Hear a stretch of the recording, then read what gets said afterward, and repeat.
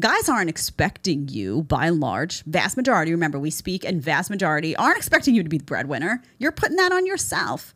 You're listening to society say you've got to compete with a man, and at the same time you're listening to your biology say you've got to be a woman, you got to be feminine, you got to be all these things. So you're in constant conflict, and you're also like, how can I be all things to all people? Honey, you can't. You can't. That's why traditional gender roles exist, right? Because you're supposed to be comfortable and okay to sink into your femininity.